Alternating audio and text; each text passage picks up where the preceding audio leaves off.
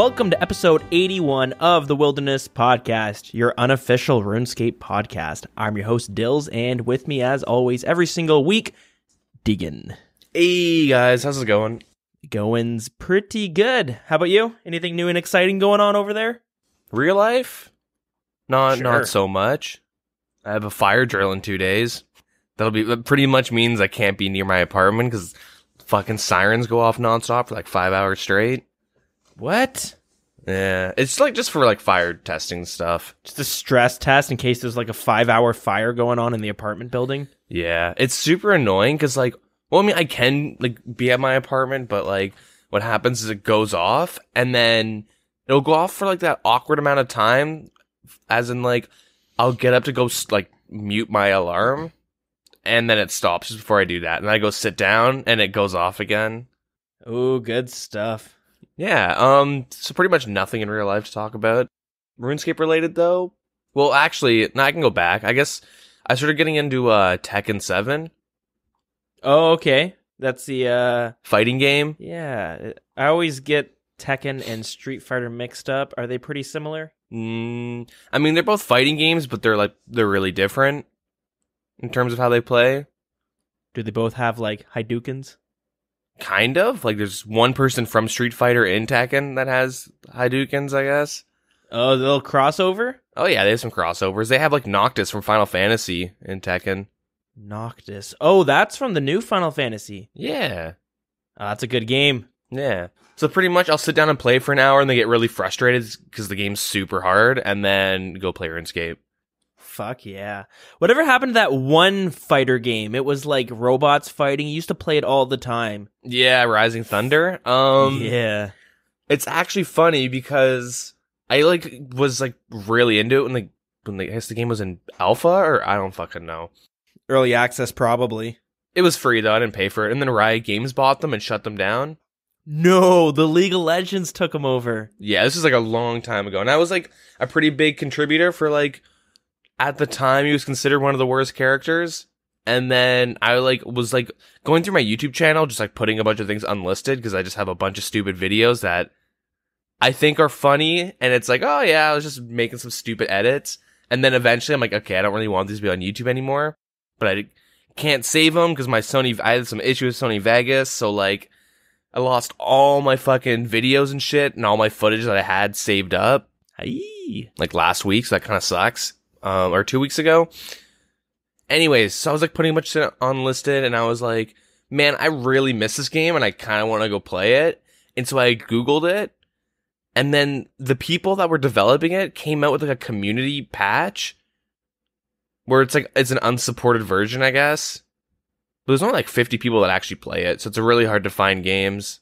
So it's like a private, like Moparscape for Rising Thunder. Yeah, pretty much. So Riot, the people who run League of Legends, bought the game and just scrapped it. Yeah. You're allowed to do that? That seems fucked up. Yeah, you're allowed to do that. You own the game, right? So people suspect because Riot Games wanted to make a fighting game, so they were going to take the engine, or I guess like the basis of Rising Thunder, and so they bought it and scrapped it, and I don't know. It doesn't really matter. Could you imagine if Blizzard, instead of some random Chinese mining company owning Jagex, imagine Blizzard bought them over and they were just like, well, RuneScape's a little bit of a competitor, but can't have that. Just shut that one down. Just, delete the RuneScape files. I mean, that'd kind of be the worst fucking business decision ever. I think the main thing is that Rising Thunder already this player base was never big. Fighting games are not really that popular. No, definitely, because you have there's a huge gap between a casual and a hardcore player. Yeah, like the game people play for years and are still bad, right? Yeah, I'll play Mortal Kombat for an hour. My girlfriend will play the shit out of that game, and I'll face her the first day we get the game, and then a week later she's learned all the combos, and I'm just button mashing. And I'm like, yeah, fuck this game. I'm not gonna memorize all these stupid combos. Yeah, I mean, I just want to button mash. Another reason why I bought Tekken, so I have a fight stick, just it's like an arena pad thingy, an arcade pad thingy that you'd see at an arcade, like an arcade joystick. Yeah. So yeah, I got one of Remember those. you saying that? And I bought that like what 4 or 5 years ago, and Street Fighter came out with some update a while ago that made it so my fight stick didn't work, so I have to like download 2 programs and hook it up between 2 different programs. One so my computer can read it as a keyboard, and then one to make it think it's like an Xbox controller at the same time. It's fucking weird.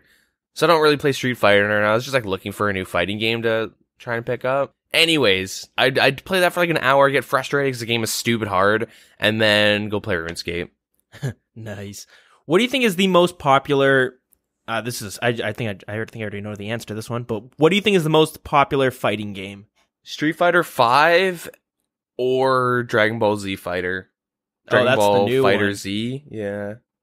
Where do you think Super Smash Brothers ranks? So, you didn't hear from me, but most people in the fighting game community don't consider Smash a fighting game. What? Why not? Because it's so different. I see. It's like, I don't know. It'd be like considering like a mobile game that you level up in, like MMO. But it's like a cookie clicker game, but you level up. You know what I mean?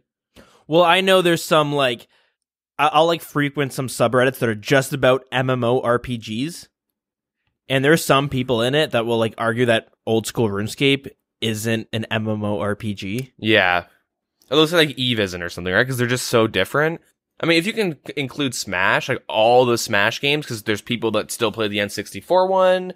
There's people that play the modded Wii version called Project M. There's people that play like Melee, and then there's people that play the new one. Means probably more popular, but I don't really know. True. I'm not like super big and like I'm not like really good at the games. I just like, pick them up, play them for a bit, learn some combos, trying to learn like the mechanics of the game and how it works, and then get mad because I can't pick it up easily, and then go do Vorkath. Nice. Yeah. So that being said, I broke 500 kill count in Vorkath. Oh wow. Kind of expected to do that a lot faster, but I'll grind it for like an hour or two pretty efficiently. Get like, quick 8 mil, and then just like not do it for a day or two.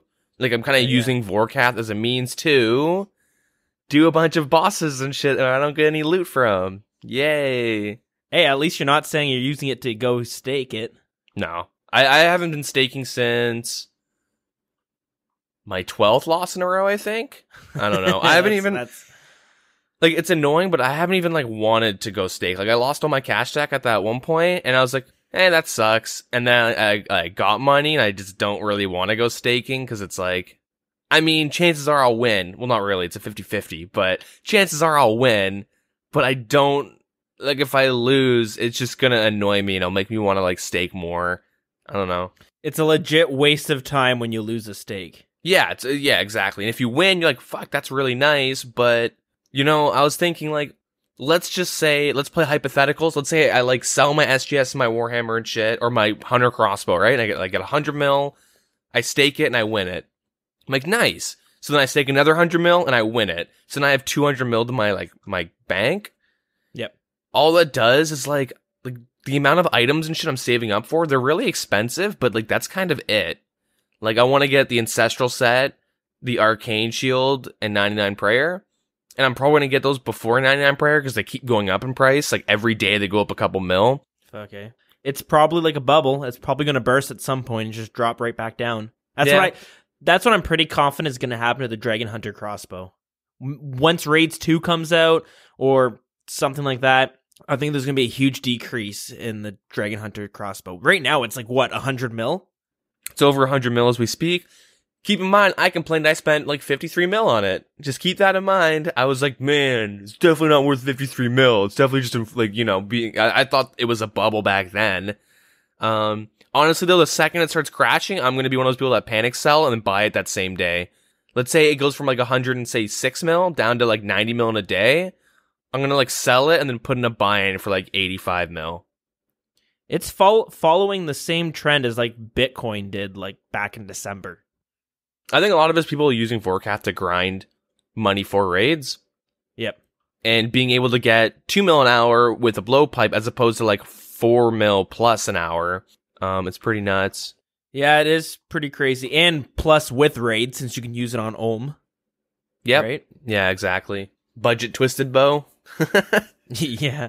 But yeah, okay, so I did a bunch of raids. I think I'm like at 150 kill count or maybe above that. I'm somewhere around 150 kill count for raids. I don't know where. Pretty dry though. Haven't really gotten anything yet. No uniques from that. I did like 200 bandos kills this past week. Mm-hmm. Which is annoying because I have to fucking tank the whole time. And it's annoying because like I want to just use my max range setup and just insta-kill it, but I tank. But I don't mind tanking. But it is annoying doing 200 kills and you like every 8 or 9 kills you might get one. Or maybe every 15 kills you'll get one credit for one. If you're in a 4-man or something, you're never getting a kill. Just because like everyone's in max range and shit, right? Yeah, the odds are stacked against you. You gotta be like, bring a Crystal Halley and just be super lucky with the hits. Even though with the Crystal Halley, you're missing 70% of the time anyways. I mean, if you're tanking, you should bring an SGS. Yeah. And Guthans and shit, but yeah, I know what you mean. And then I did a bunch of solo Sarah. So, okay, what happened? I was grinding Sarah, and keep in mind, I hadn't done solo Sarah in well over like a year, I think. Like, I haven't soloed it in a fucking long ass time. And I go out and get the ecumenical keys. Mm-hmm. And I went and like did one trip. And I completely, like, I was praying the wrong thing. Like, I completely just didn't remember. All I knew was just to run around in circles.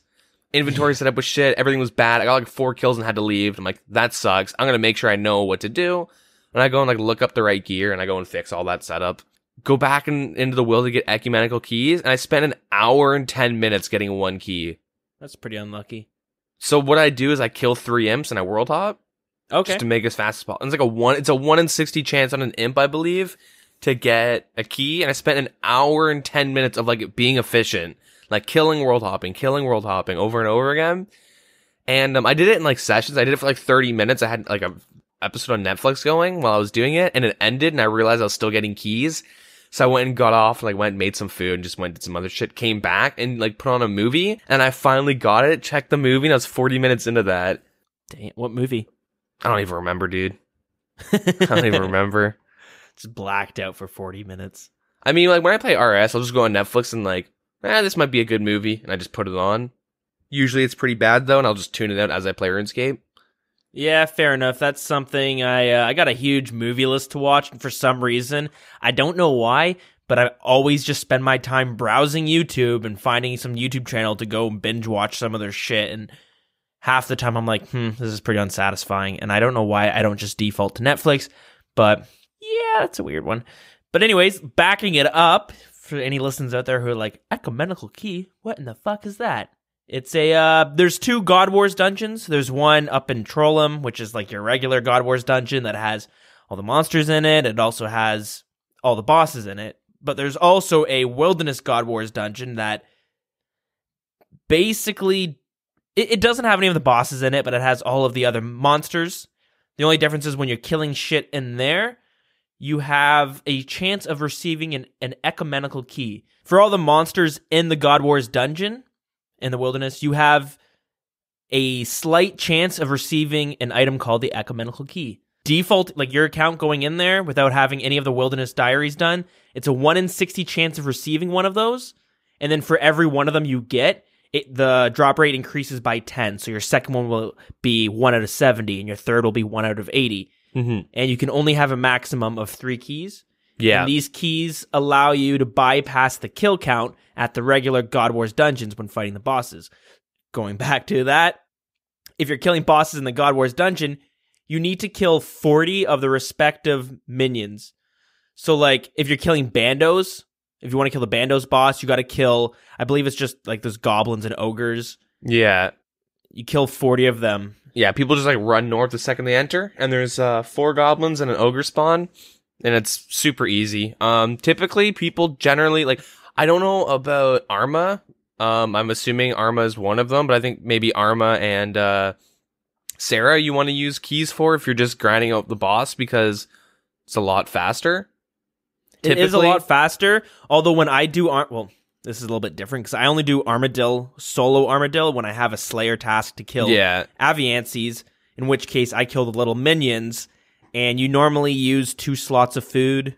It does take a little bit of time, but if you have, I believe it's your hard Fremenic diaries done, you get adamant bars that drop from them in noted form. So Yeah. by the time you get into the Criera, which is the Armadillo boss, you'll have at least 20 adamant bars, which is it's not much, but it's great because half the time you don't get anything from the Armadillo boss, so it's nice to walk away with something.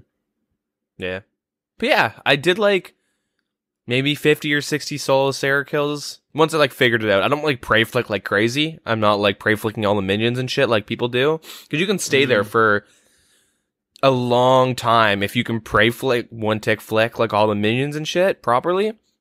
You can stay there for pretty much ever, until you're yeah. There's people that get thousands of 1,000 kills or a couple hundred kills in a trip. Anyways, I average 10-ish just because I'm lazy about it.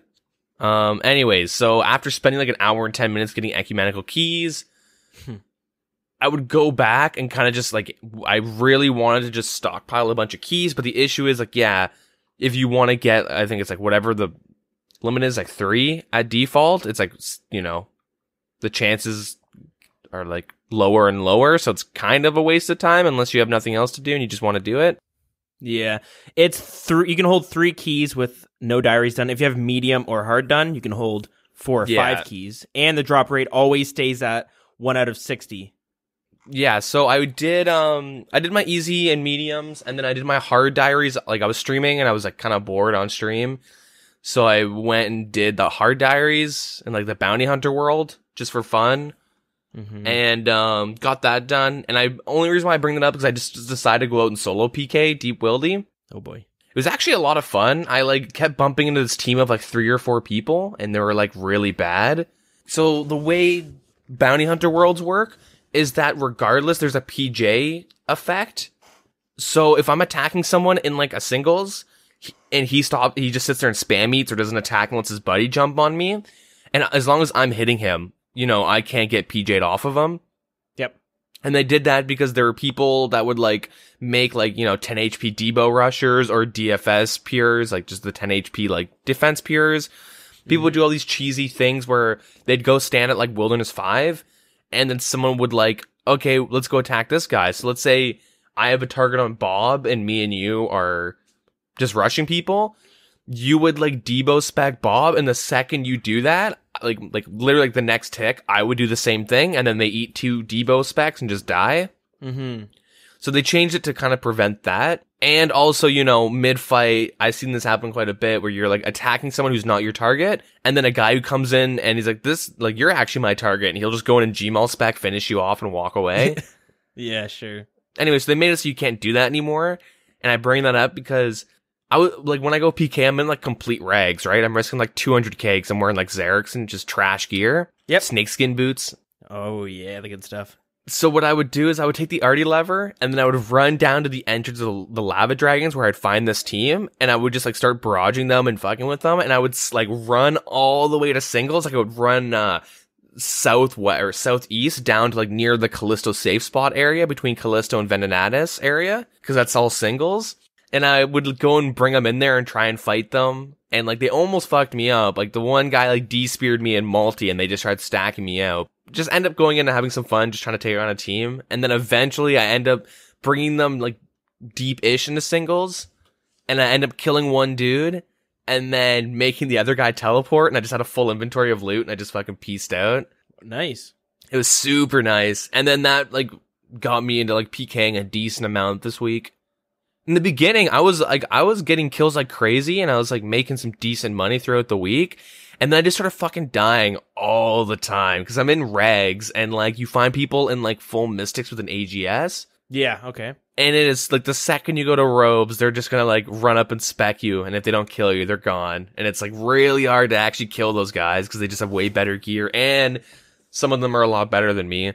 But fuck, so much fun. Lot of PKing. It is so satisfying to kill someone and see that loot pile of gear. Even though that loot pile of gear might only be worth a couple 100k, which you get to a point where that's chump change. You know what I mean? It's really not that much, but it's just so satisfying to be able to loot to loot Yeah, that I mean, body. It's great. the singles like PKers I'd bump into, you know, those fucks that just like what I would do is I'd go to the lava maze and I'd just chill, and you would find a guy in like full mystics log in, and if you kill him, it's like 600 to 1 mil depending on like what else they bring, because you'll PK a Kraken tentacle. You can get lucky and get like a whip and shit too, right? You can get a whip, maybe an AGS. That's super lucky. But The guys that I would see a lot, the guys I kept fighting would be in like full mystics with the spirit shield. And then, like, they'd have a whip and an AGS or D-Claws. You know, you get the Kraken Tentacle, which is some nice money. True, yep.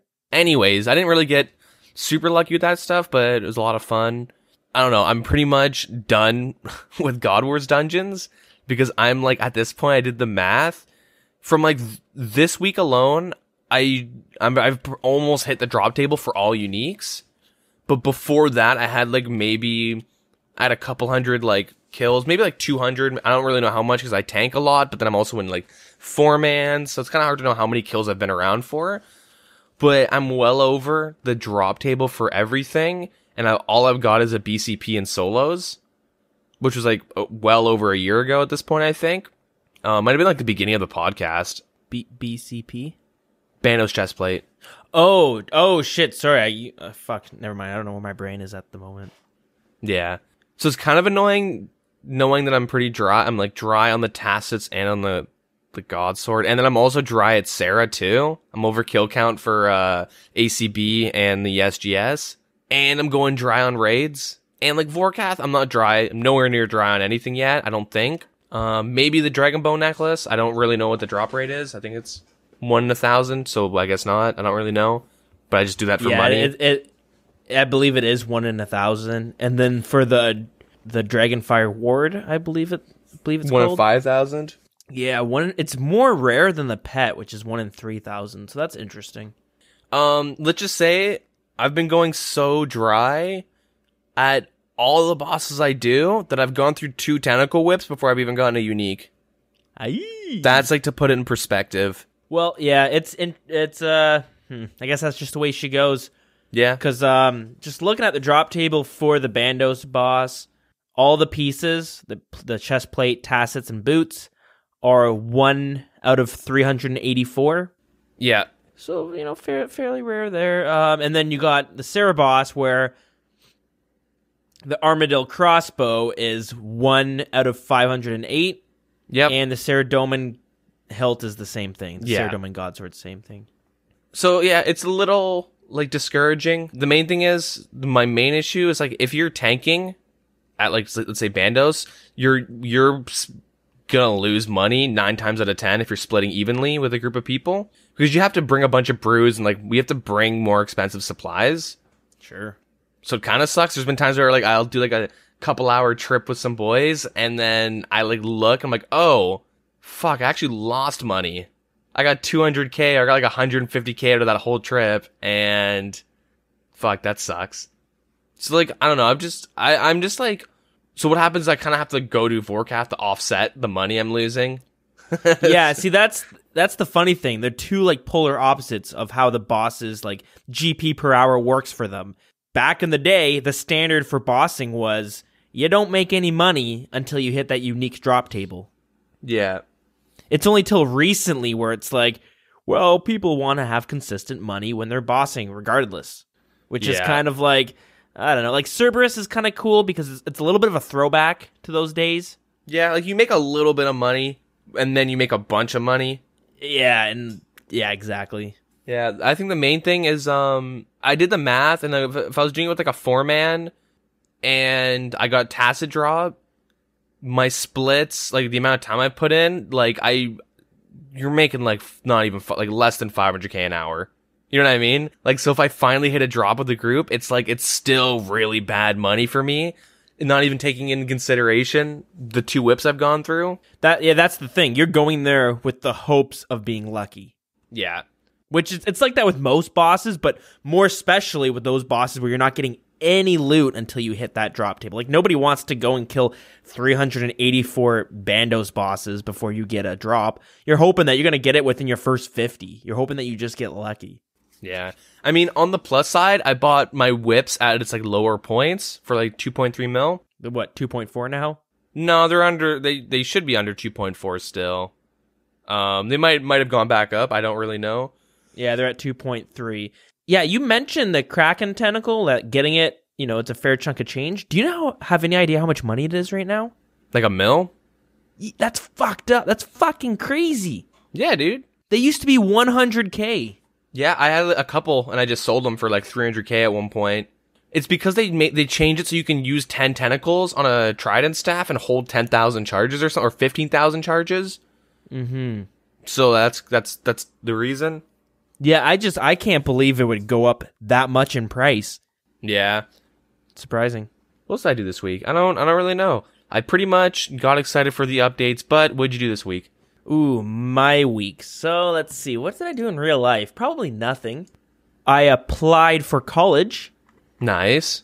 So that's exciting. I kind of picked 2 courses. The first one was like social work. And I was like, that's kind of like in the back of my head. Like the job I have now, it pays well, but it's very unfulfilling. Like you just go to the end of the day. I don't care what I do during that 10 hours that I'm there. It's hard to care.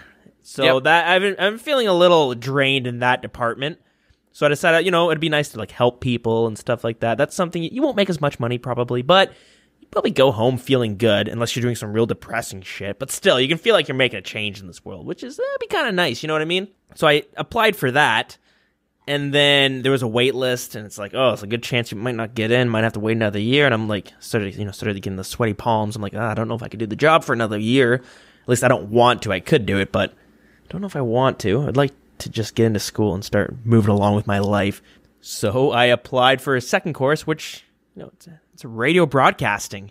That'd be kind of exciting, eh?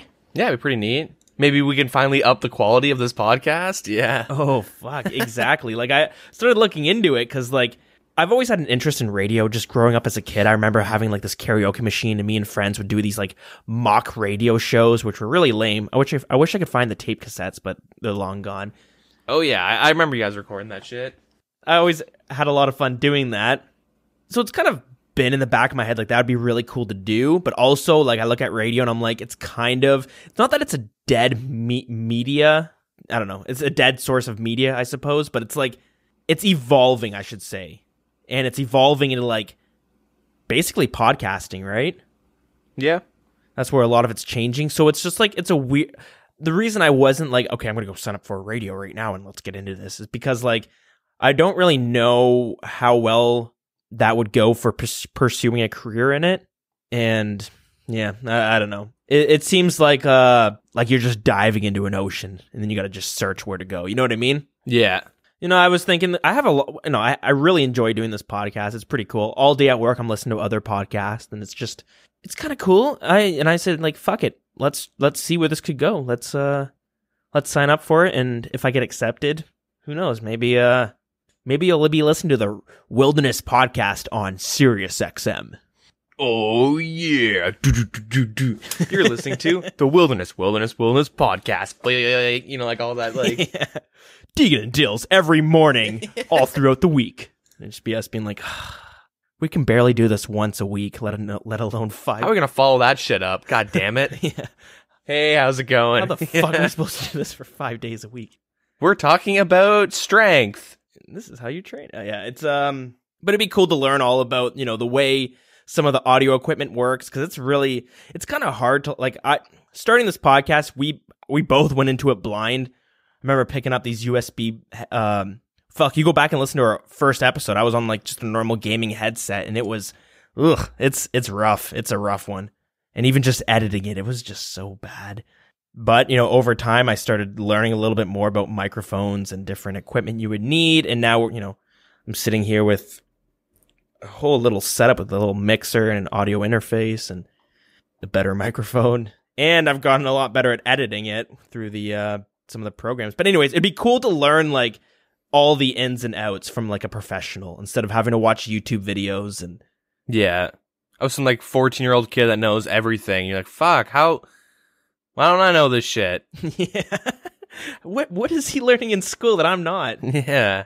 God damn. So yeah, that's what I kind of did this. That's all that it's exciting this week. So we're looking forward to that. We'll have to give some updates in the future. But besides that, just gaming some RuneScape. I think last week I was still working on my goal of getting 82 fishing to get this master clue scroll done. I think I was working on that for like 2 weeks, maybe 3 weeks. Yeah. It's kind of nice to take a little break. Like, you're kind of stepping back from actually playing RuneScape and you're just AFKing it while you're doing other shit on the side. For the most part, I was playing League of Legends or Stardew Valley and games like that. But I started getting burnt out from League, which happens pretty fast because that game is just a toxic cesspool. Yeah, the one thing I always say about like League and Dota is that the games aren't fun; they're just addictive. Some like when they're fun, they're like really fun. Like they're great games. But when you have a bad game, you're literally stuck in playing like 45 minutes of like I'm not even having fun. I'm spending 45 minutes feeling bad about myself. You know what I mean? Yeah. Like, especially when you come back after work and you're exhausted and you go ahead and try to play it and you're playing like shit and then your whole team's like, what the fuck, dude? You fucking suck. Bop, bop, bop, bop, bop. And you're the like, worst is like League brings the worst out of people. And I've had it where like I'll play with a group of friends and like I know, like I'm well aware of it. So I'm always just making jokes and just like trying to make sure no one gets mad. Yep. But then there's always like one person that was like, can you fucking take this serious, man? I'm like, what? Yeah. I play RuneScape fucking all the time, but I can't even take the game serious. You know what I mean? Well, it's a video game. You don't want you want to take it serious to an extent, but you want to be having fun. Yeah, like I'm not like feeding, and well, I guess some games you'll feed, just it's the way it goes. But I'm not like trolling. I'm just like making jokes. And there's that one guy who's having a bad game, and he fucking snaps, and then you just sit there in silence for like 40 minutes with your friends on Discord playing League, and you're like, ugh, can we just play a good game? Can we just play like something that's actually fun?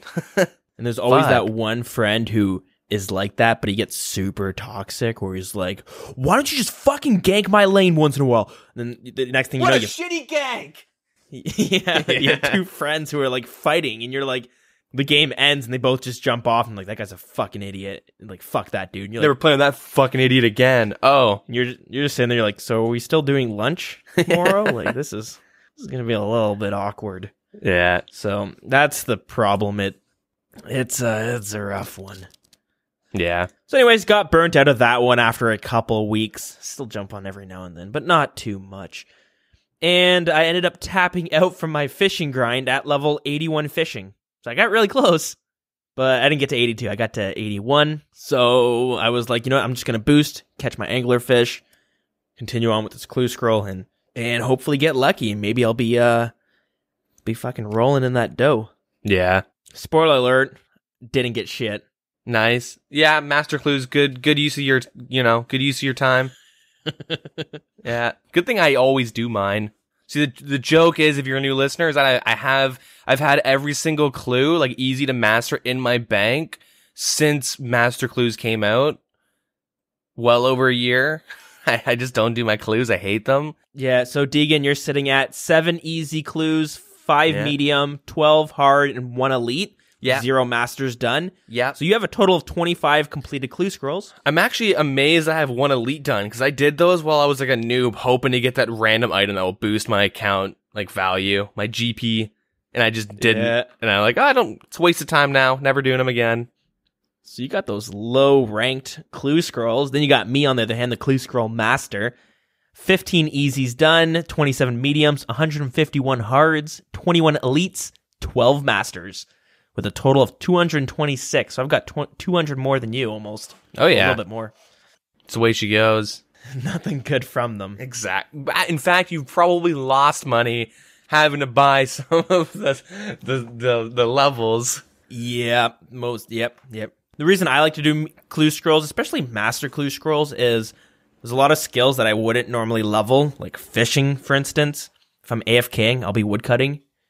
So it was sitting at like 72 for the longest time. I get a master clue scroll. It gives me an excuse to have to get 81 or 82, but I got 81 fishing. Same thing with mining. I would never have leveled it up, but boom, now I got 82 because of a master clue scroll. Yeah. So that's my excuse for doing it. So going from 72 fishing to 81 fishing, basically only fishing monkfish, I got 10,000 monkfish. Not bad. It's not too bad. It's a little over 3 mil. I mean, it's bad experience per hour, but altogether, it's a fair chunk of change. And Yeah. I also was talking about how I did my fishing trawler, how to get the full outfit. I ended up getting 300 sharks from that. Nice. So what was your total loot? For all the fish, Yeah. 10,000 monkfish, 300 sharks, 72 swordfish. It's like you said it was over 3 mil? Yeah, just over 3 mil, maybe going closer to 4 mil with the sharks included. So you're telling me I could spend a couple weeks fishing monkfish or do 1 hour of Warcath? Yeah. Yeah, I guess so. Well, that's the way she goes. Yeah, welcome to Old School RuneScape in 2018. Yeah. Good stuff. So yeah, I went and caught my angler fish, which also meant I had to get 100% in Piscalarius. Piscalarius? Yeah, Piscalarius. Piscalarius. Yeah, Piscatoris is the monk fishing place. Okay, so I had to get 100% favor in Piscalarius. So I went and did that. I went and did that quest. Pretty easy quest. You can get it done in like 10 minutes and you get like, what, a free 10%? Yeah. I don't know. I just some Zeah quests I haven't done. Those are the only ones I haven't done. If you need to grind the favor, check to see if there's a quest within the house, because they've added a bunch of new quests on Zeah, like maybe 4 or 5. I don't know, maybe a little bit less. But each one of them will actually make it easier to grind out favor. One of them, called the Client of Kurend, if I'm not mistaken, doubles all favor gained when doing activities on Zeah. Yeah. So that's huge. And you can add 20% favor to anything. Oh, true. Yes, it's big. So that's a really important one, and plus you get another 10% with each of the quests you do, and you get teleports to teleport around, because it's a huge continent. But going back to Piscalarius, I really did not enjoy that grind for getting that favor. Really? It is brutal. It's like one of the fastest. It takes like an hour. It felt like it took like 10 hours. It took like 10 years off my life, it felt like. So you repaired the crane to what, like 20%? I repaired it to, I think it's 30, where you can move on to the next thing. Yeah, okay. Which is where you got to spam click these barrels, fill up your inventory with fish, deliver it to this guy, and you're under a time limit because the fish start disappearing once it hits that timer. Yeah, they start rotting? Yeah, they start rotting and disappearing from your bag. So you hand it in, then you get favor for how many you hand in. You do that to like, I'm just guessing because I can't remember, but it's like 50%, let's just say. Maybe less, maybe more. I don't have the numbers up on me right now. But when you're done that, you go and basically dig up worms and put them in buckets and then turn them in for favor. Yeah. You do that all the way to 100, it's not fun at all. So what I did is I did the cranes all the way up until the worms, because the cranes and the fish. So there's one, you repair cranes, like the fishing cranes, and then there's like the fish that you just explained, and then like the grubs. You can just do the cranes up until the grubs, and it's the same favor as the fish. Like you get the same rates. I don't know if you were when you were doing it, if you were doing it with a group of people. No, just solo. What I would do is I would repair a crane, and if there was none next to that general store that like to repair, I would just world hop. Yeah, if you're doing it with a couple other people, it's faster because you all can work on the same crane. I mean, I had it done in like an hour. I thought it was not that bad. It's super fast. And then you have to go back to the bank to load up on planks and nails. It's just, I don't know. What? I just found it annoying. Dude, no. You get noted planks and you sell them to the general store and then you buy them back. Oh, dude, that's fucking damn, why didn't you tell me this shit? I don't know you're doing Piscarius. What the hell? You ran to a bank in RuneScape? Nah, dude. Well, shit. Yeah, you sell the noted. I would sell like 25 and then buy them back. It was scary because you sell 50 and you're like, fuck, I only brought enough. Like, I'm out of planks. Oh, fuck, they're going to start disappearing. Well, goddamn, that's some 200 IQ right there. Yeah, you sell the noted planks, take them out, you build, and you world hop. Make sure you don't leave any left in the GE, though. Or not the GE, the general store. Yeah, true. Shit, you're good at RuneScape, eh? Oh, yeah, dude. Master. Blew my mind right there. But anyways, that's long in the past. But one thing I noticed when I got 100% in the Piscalarius house is that there's nothing on that house. It's just anglerfish. That's it. You unlock it for anglers. That's it, though. Everything else has like multiple things you can do. You know, like Hosidius, you got the woodcutting guild, you got teeth farming, you got grape farming. Yeah, you have the kitchen. The kitchen. Like the there's a stove with the Hosidius house, if you don't know, that reduces your chance to burn. So what people do is and it stacks with your cooking gauntlets. So you get, you cook at the kitchen with the gauntlets. And I did that with like sharks and stuff, so I wouldn't burn them. And that's how I got 99 cooking. Yep, bank right by there too. Yep. You can also do some sort of thieving where you can thieve like fruit or something like that. Fruit stalls. Some food stall. Yeah, fruit or food stalls. I don't know. But Arceus, you have a new spell book. You have the Ensouled Heads where you can summon these monsters to gain prayer experience. You have a new way of rune crafting, blood runes, a different method, which is what I've heard. It's not too bad. Pretty AFKable. Pretty AFKable. Shazian, you have Lizardmen Shamans. Is that it? I think so, yeah. But through that, Dragon Warhammers, the Talismans, Xeric and the leathers or whatever to make the Xeric tops and bottoms. Yeah, fair enough. Yeah, okay, so Shazian's another one where it only unlocks the shamans, but as you just mentioned, the shamans are like a byproduct. You get all these other things with them. Yeah. And then you have Loviken, which gives you blast mining, and you have like the mine network, which brings you around Zeah. So I guess that's another one that, I guess it's just Hosidius and Arceus that really have a fair bit of things you can do. Yeah. But as we mentioned in the past, we are still on phase 2 of a 3-phase project that Zeah is, which gives them opportunities in the future to add some more things into these otherwise boring and taskless houses, I suppose. I shouldn't say taskless, but like, I don't know the word I'm looking for here. Anyways, moving on. Yeah, that clue scroll gave me nothing. And I mentioned last week how I had 2 or 3 clue scrolls saved up. I had like 2.5 maybe. So I started working on my other one, got hit with another skill that I had to level up. This time it is Herblore. So I have to go from 77 Herblore to 87, I believe, to make venom potions, anti-venom potions. Nice. So how you on that grind? It's just sitting in my bank. It's a kind of expensive grind, and I kind of blew some money on some equipment, so I don't have too much money right now. I ended up buying a armadillo crossbow and the anguish necklace of anguish, the ranging necklace. I can't remember what it's called. Necklace of Anguish? Is that what it's called? Yeah. Yeah. Okay, so I ended up buying that because I had an Aviancy's task, as I mentioned earlier. So I bought some ranged equipment because I had some money. Usually I have a bunch of money sitting in my bank that I kind of hold. I don't have anything I really need. I have a bunch that I need, but I don't need this instance.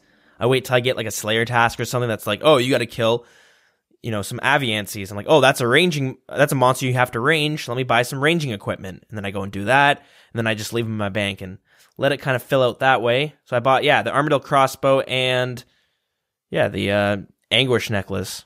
So that's not bad, but in doing so, I have no more money anymore, and I can't train Herblore, which is an expensive one. Yeah, it's pretty expensive. What I suggest to everyone who like wants to level up Herblore is just to put in buy-ins to the unfinished potions at like a lower rate. Like if you have an alt or something, just like fill up your fucking GE buys with low buys. And like I knew a guy who made money getting his Herblore up because he just put the prices for so low. And I don't know if it's like people getting hacked or like if someone just saves up a bunch of unfinished potions and they need money now so they sell them all, or if they're like rage staking. But for some reason, people will just like opt in to put them at a really low price to insta sell them. And if you're lucky, you can just get free Herblore experience. I mean, obviously it would take a while, right? You kind of need like an alt to just do that, or the waste of slaughter too. Yeah, that's kind of interesting.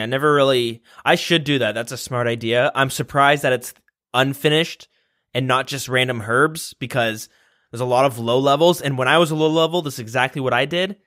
I would farm herbs and sell them, because when you're a low level and you get a Ranar weed, which is what, like 8k, something like that. That's a fair chunk of change for like a low level that you can be grinding chaos druids or something. Yeah. I sell all my herbs I get. I don't ever see, especially with the potions not passing. I don't really see a point getting over 90 herb lore, so I just sell everything I get, minus Guam's. I'm the opposite. I take the Iron Man approach, and I save up all my herbs, turn them into potions whenever I'm running low on a certain potion. I'm like, oh, I don't have any more prayer potions, but I notice I have like 12 Renar weeds. I'm going to turn them all into prayer potions, as well as all my herbs into whatever potion they can make. And I just kind of keep them, and it's kind of fun. I find it satisfying. Yeah. So that's pretty good. But besides that, I'm kind of just doing some Slayer. Yeah, just some Slayer in the meantime. Not bad. Nothing interesting there. No, it's all right. I'm at 95 Slayer and 92 defense. Nice. That's the progress there. It's pretty good. Soon enough, I will have those at 99. Do you want to move on to the news? Let's move it on to the news. I got nothing else going on this week, so let's do it. For this week, if you have, I guess, a quest cape, you might have noticed you can't use it because they added a new quest. Hey. Nice. This one's called Tale of the Righteous, and it is the Shazian quest on Zeah. Hey, would you look at that? Yeah. It's a novice level quest, and yeah, just focus on the Shazian house. So yeah, you'll need 16 strength, 10 mining, and 20% Shazian favor to start this, and to have Client of Karen done. Cool. And once you complete it, you get a quest point, 8k, 10% Shazian favor, and a new teleport. Not bad. It seems like each one of these quests give you a new sort of teleport.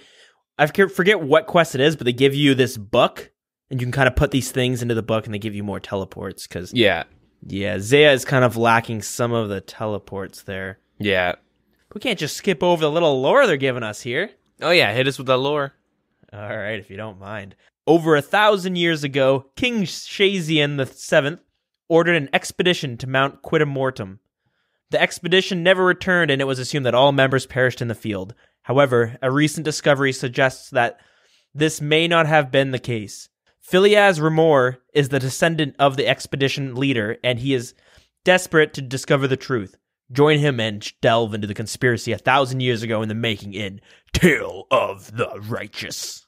Oh yeah. I've yet to do this quest. I'm probably, after this podcast, going to either 1, do an hour of Vorkath, or 2, just do the quest, get my quest cape back. Yeah, you're lacking on that one. I remember you got that way back. Yeah. I just have a couple quests, a couple of the Zeah quests to do. They're pretty easy, and unfortunately, whenever I'm doing these quests, I'm skipping over them with the spacebar taped down. But they seem to have some decent writing involved. Yeah. Yeah, so I've been told. I'm not going to find out for myself, though, because that takes time. Anyways, yeah. That being said, with all these quests coming out, they are doing a Karen favor rebalance. So, completion of the client Karen no longer gives double favor as a reward. Whoa, what? It is now given to all players by default. In addition, they've made the following changes. The Piscurlius, the favor for the crane repair is from 4 to 5. The increased favor for break-ins is 16 to 20. And the chance of gaining favor while delivering fish is from a 1 and 8 to a 1 and 5, increasing the average favor per action from 1.25 to 2, or 0.2, sorry. Right. Fuck it, let's 0.125 and 0.2. This is some straight bullshit. Well, if you have Client of Karen done, you won't notice this. I guess now the only reason of doing Client of Karen is so that you can do these other quests that give you the extra 10% or so, but I don't know about that one.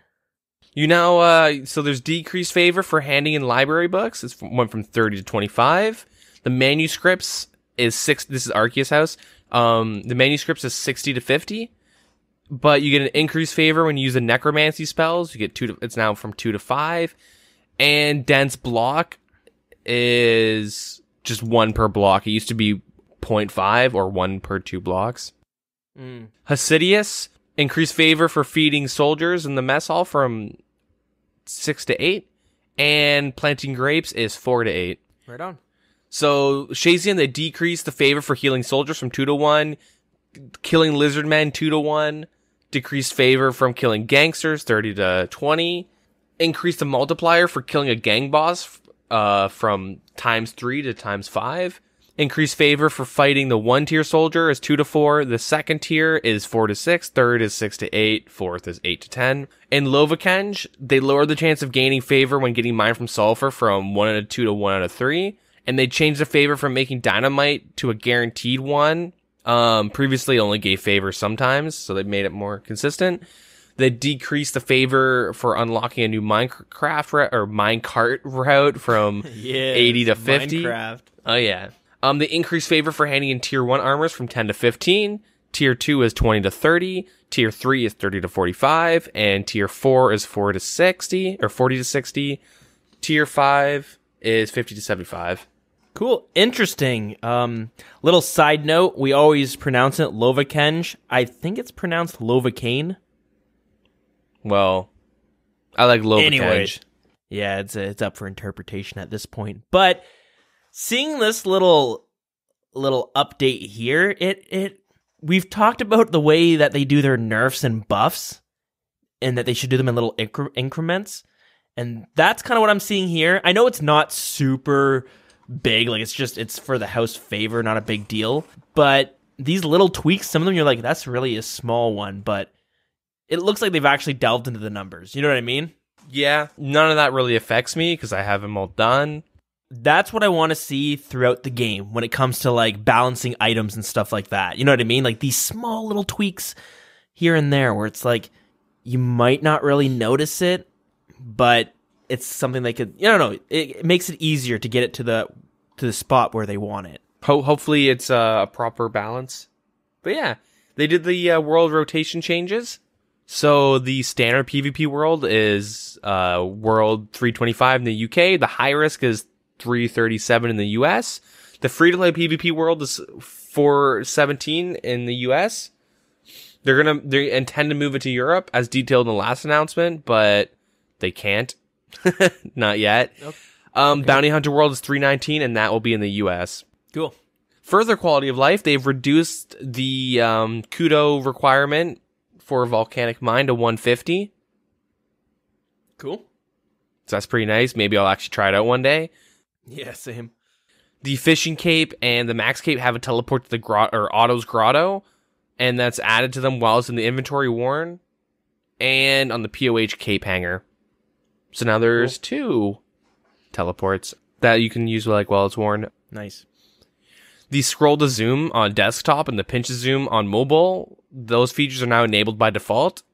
Okay. And it's saved on the player rather than the client cache. So if you're going to the public library, you don't got to worry about changing it every time now. Yeah, but you still have to worry about those kids pinning you down when they drop trade all your stuff. Yeah, that's the rough one. But I don't think we're going to see a quality of life for that one. Yeah. Unless they have fingerprinting. Fingerprinting, or maybe you have to answer some question. Maybe you know what they could do? When you go to drop an item, a picture will pop up. It'll be like a VHS tape, and it'll be like, "What is this used for?" So then kids will be like, "I don't. That's probably that's a brick used to build houses," or I don't know. Maybe it shows them like a Game Boy Color, and it's like, "What is this?" And they can say like, "Oh, that looks like probably what iPads used to be." Yeah, the first iPad. But yeah, so if you've disabled the setting, you'll need to toggle it off again, pretty much. And they extended the iOS beta. Oh, what? Come on. It'll definitely end next week. Some of you, so I'm assuming this is why they have done it, but there's something that Apple products offer called Test Flight. So it's a way for developers to test applications. I don't really know, but in addition to providing you with the means of downloading Oldschool RuneScape, it allows us to distribute updates. We've only seen a few hundred players update the latest version of the application, which was released on Monday. So if you are part of the beta, make sure you update your application. And yeah, I'm assuming it's because they're getting really good feedback in terms of what to improve and stuff. I'm not really too sure. Android users really dropped the ball on that one. Oh yeah. We just silently enjoyed the beta. Yeah. I mean, there was also over double the amount of iOS testers. Yeah. In other news, the warning on entering the corp instance has been rewritten. Whoa, couldn't say that. Words, they're hard. Yeah. Make it clear so you can be removed from the instance if removed from the clan chat. Or I guess the friends chat. The multiple people chat. Yep. Deadman summer season is over. Ooh. Yeah, players will no longer be left on a block tile when entering the wheat field north of Artie, which is kind of nice. Is it? I don't know. Who picks wheat? That's my question. Watch it be some crazy ass money making method. Yeah.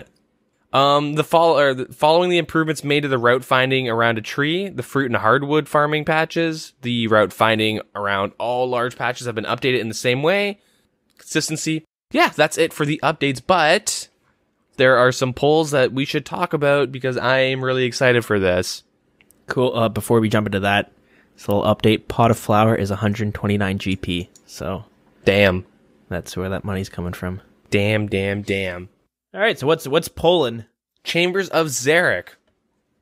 Ooh, challenge mode. We're getting a raids 3. Yeah, but they want to add a challenge mode to Chamber of Xeric's. Cool. So challenge mode. So with the upcoming release of the Theatra, the Theater of Blood, the linear raid challenge where all rooms are generated in the same order each time. Yada yada yada. We know how all this works. They want to emphasize the need for teamwork and to push teams to earn the fastest raids completion, and they want to implement a similar experience for Xeric, for Chambers of Xeric. So before they go into detail, they highlight, as part of the PVM blog, whatever, they announce that this is still where they want to dedicate a poll to Chambers of Xeric's with balancing and tweaks. They're gonna do this later on, which is stupid, but whatever. They should kind of balance it before they add an update to it. Yeah, but I think they're following suit with those new uniques for Rev Caves. Yeah, it's supposed to come out a fucking 2 months ago. They're supposed the beginning of March. It was when they were gonna start looking into it, but whatever. The one thing I want them to fucking take off the throwing axes, the sword, and the harpoon off the fucking raids table. Oh, you're just mad because RNG's finally kicking back from all that early on gains. Well, I think if you spend 30 hours doing something, you shouldn't either get between 70 mil or 200k. Do you think they should take out the drop tables and give you tokens depending on how many points you gained? No. You can exchange those tokens for the uniques from people would find a way to just grind T-bows. It kind of crashed the T-bow price. That's how dungeoneering worked, though. Yeah, it's fucked. I don't like dungeoneering. I never liked it. Get that out of here. I actually really enjoyed it, but it was a way to prevent people from getting stuck in these ruts where they're not gaining anything and they're just being super unlucky. Yeah. It allowed them to actually be able to buy something later on. And I do think I'm fine with the augury and shit. I'm not saying because it's a low value it should be taken off. Because augury's 12 mil, and you spend 30 hours to get augury. Okay, that's bad RNG. There's a 1 bill drop on the table. But there's 3 items that are pretty fucking trashed. I guess 4 if you include augury. But that's whatever. But there's 3 items that are really bad to get. It's so what? And they're 5% too, right? So you're not as likely to get it. Imagine spending 30 hours to get 20 or 200k. Yeah, it's like when you're killing Cerberus and you finally get a crystal drop. And it's Pegasian. Yeah, Pegasians, which is 20k, and it's on the same drop rate as a 20 mil drop. Yeah, but the main thing is pull your fucking brains out. Throwing axes, they knew they were going to be worth fucking nothing. They knew it. They knew it was kind of a junk item to put on there, but they could have easily put that on another table. They could have put all those items on different tables. Yeah. But they put them on Xeric's, and they knew that they were bad, but it's an item that probably won't drop too much lower in price because PKers like to use them, and they are still good for stuff like that. Only Void Rangers will sometimes use them. You know what I mean? It's such a niche item, which is fine. I don't mind that being a thing, but it is kind of annoying that you have a chance to get 200k if you dedicate a lot of time into something. What would you think of the idea if there's a few items that are currently on the raids drop table, the Chambers of Xeric, Dragon Throwing Axes is one of them. What's another item that's not worth much that you don't want to get? Longsword, or not the longsword, just the sword. Sorry, the dragon sword. Yeah, the dragon sword.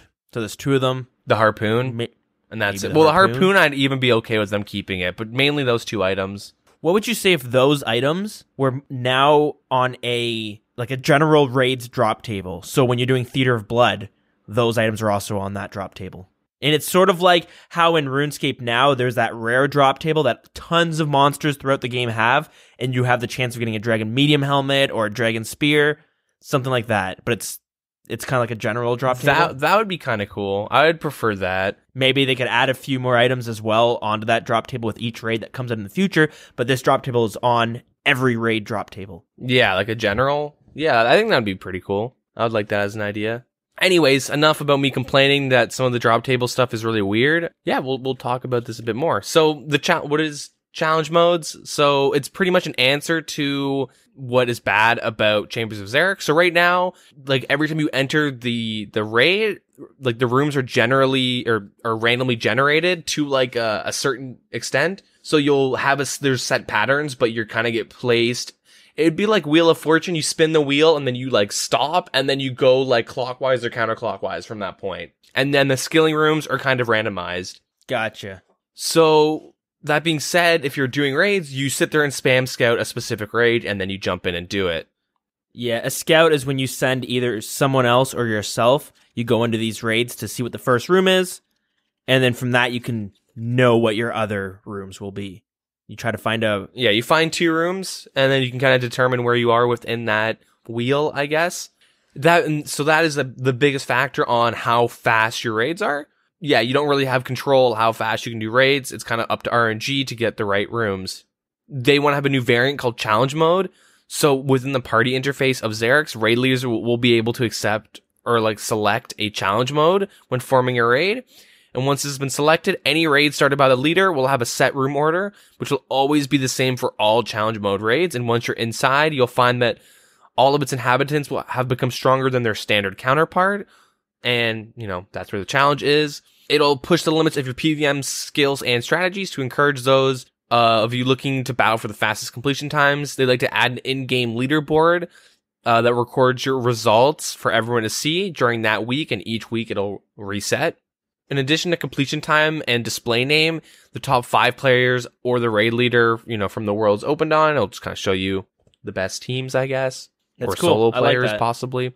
Outside of the game, they'll be dedicating a page that will contain the names of the player or the raid leader of the fastest completion time for that week across all worlds. This will not be refreshed live, but they're going to update it weekly. And they'll have it tracked as solos, duos, trios, 4-man, 5, all the way up to 10. And then it'll be 11 to 15, 16 to 20, 21 to 30, 31 to 40, 41 to 50, 50 plus. Pretty much, they just have, you could have the fastest solo guy get recognition and the fastest 10-man get recognition. Yeah, I like this. It'll bring it to kind of like a race for some of the guilds, for some of the clans in the game. Yeah. Sorry, when you mentioned this, the first thing I think of is World of Warcraft. Yeah. They have a hard mode for their raids as well, but you have these like in each server you have the top guilds and they're like always going for the first world complete, right, of that thing. Yeah. So it reminds me of this. Sorry, this reminds me of that where you're going to have like the top clans always competing for the top slots. Now, the only thing I'm a little iffy on is week by week high scores. I don't know. I feel like maybe that's too short of a period. What do you think? That compared to like a month? Well, they're going to be doing balancings and stuff like that. So I don't know if they want like anyone to kind of like win solo because they found some weird exploit within the challenge mode. I'm not really too sure. Doing month by month, like, I don't know. I think it just makes it for more of a competition type thing where like imagine if someone cranked an amazing score right off the bat and you're like, I don't really want to compete. Not for fastest time at least. But I feel like that's what would happen maybe with the week by week because like some people who like, I don't really have time. You know what I mean? But if you have it for a full month, you could look at it and well, be the like... people that are going to be competing in this have time because they have a twisted bow and they have max gear. I think a lot of it is like they will say like, okay, well, let's just not do 4-mans because like if they're going for like my guess, if you're going for the top spots, solos up to teams of 4 or 5 would be the most competitive. I think it's 4. Yeah. I think it's 4 solos, duos, and maybe 4-mans would be the most competitive. And so you wouldn't want like, all right, well, 4-mans are done. Let's just do 3s, or let's just find someone to do 5s and just try and get a time in that. Because this is for people that like have max gear and they also want like specifically because there's more to it than just faster timings. We'll go into it more in a second. But if you're going for like winning the leaderboards and stuff,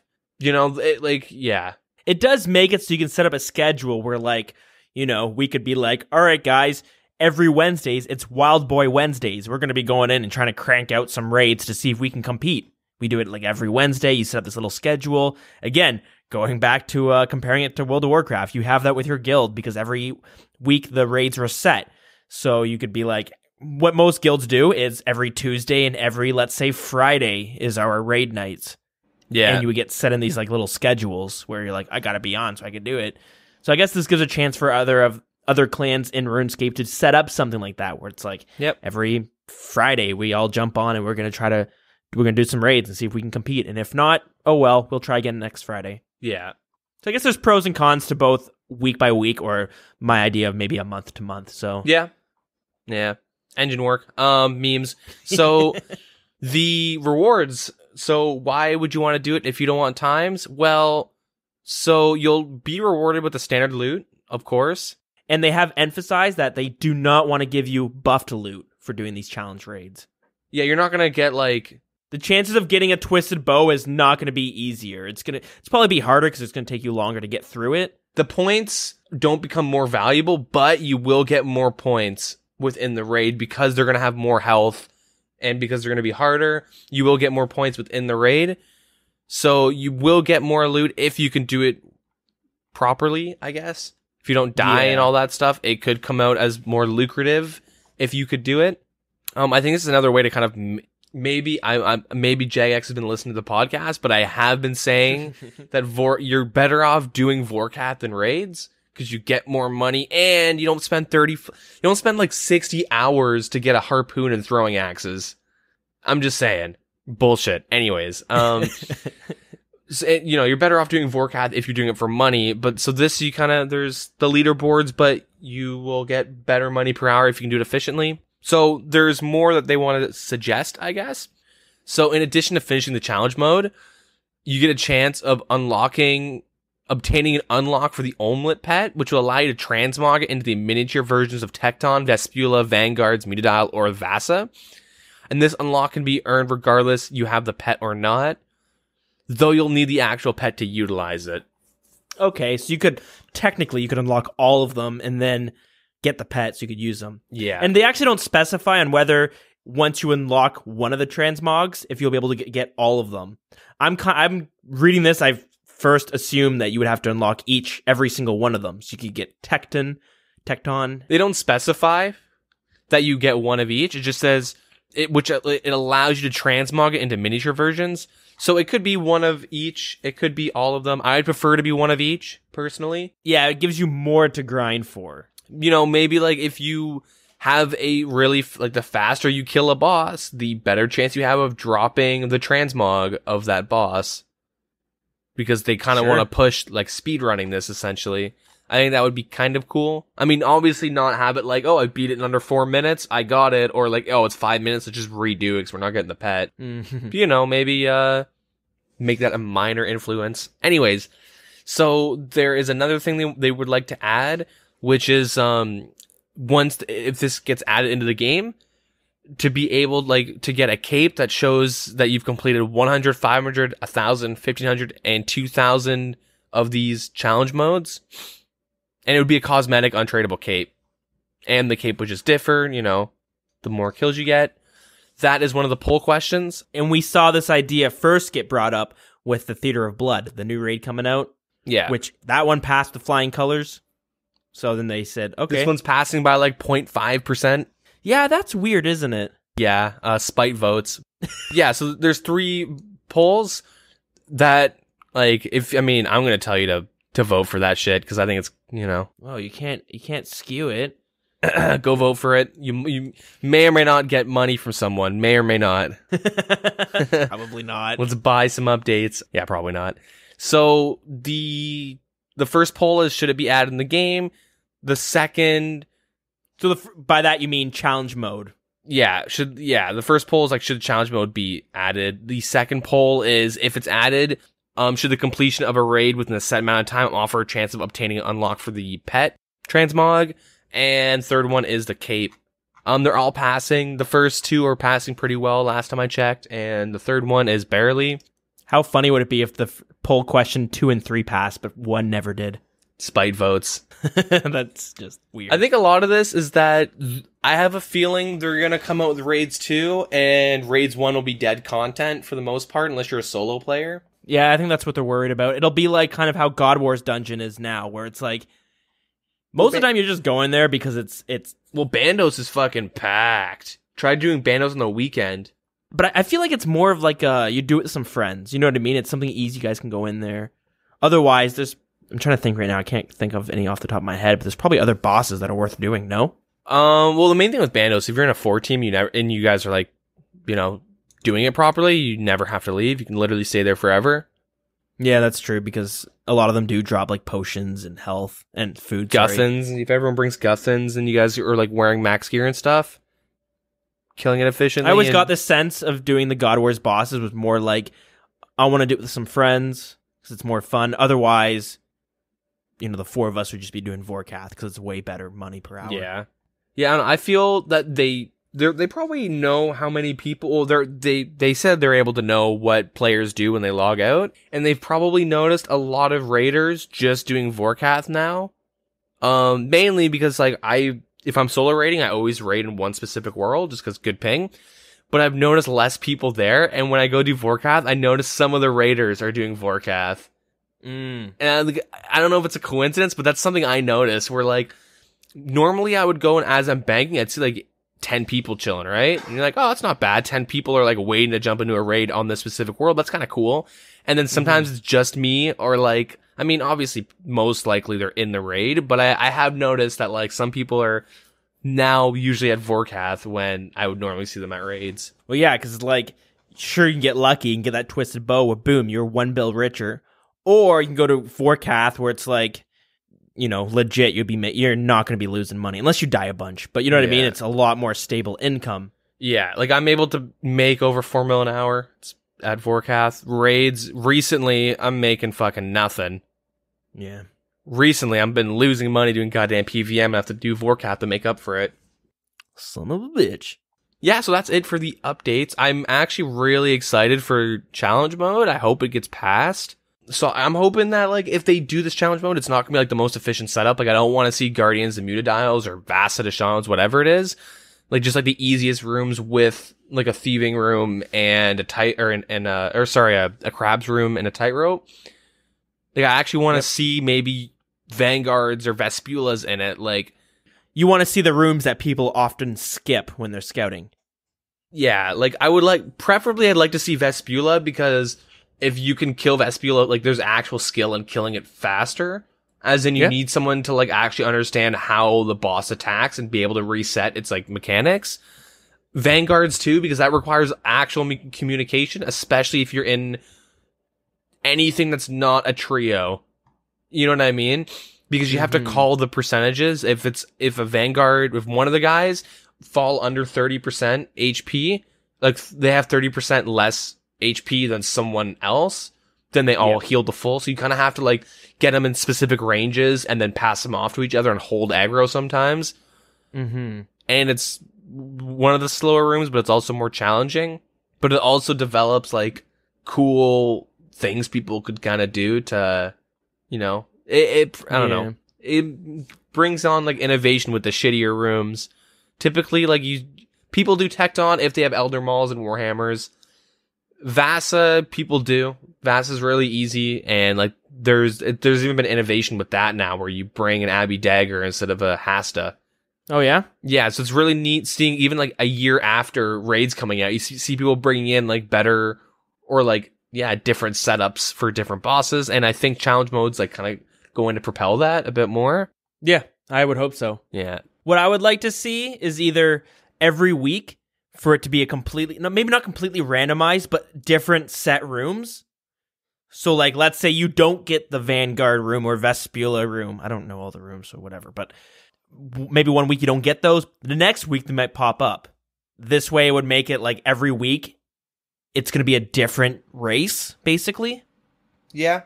Yeah, that's true. And then this way, the top time will change every single week. It might not be better than the first week. It might have taken longer because of the room setup. But it would make it so, let's say you see you know, the clan Wild Boys are always number one, and you're just like, wow, these guys are very good at the raids. They can do no matter what room it is, they're going to be top number every single time. Boom, like, oh, that's probably one of the more prestigious clans or groups of people. It's kind of cool to see that. The other option I think that they should go, which I'm not as much of a fan of this, but I don't think they should. I guess these are the only two options they could do. The second option is every single room, every single time. Yeah. The only issue with that is once you get like Vanguards to Vasa, so you get like literally the 4 hardest boss rooms, like Vanguards, Vespula, Tecton, and Vasa.